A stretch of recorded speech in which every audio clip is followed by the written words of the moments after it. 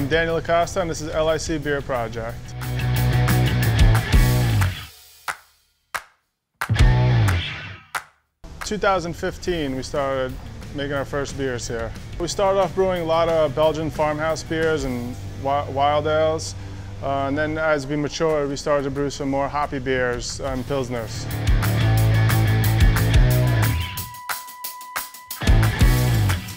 So we're really just an experimental brand, and we like to take a journey into beer. We really like to experiment with all different styles, specifically spontaneous beer and wild beers. That's kind of what drives us.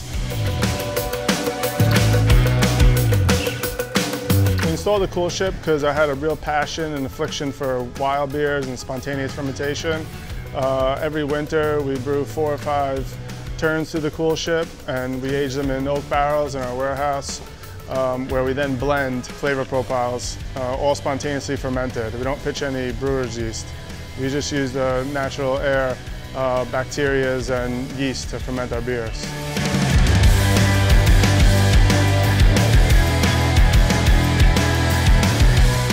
I'm not too sure. I think we could really do something interesting with maybe a Pilsner style beer or a wild ale.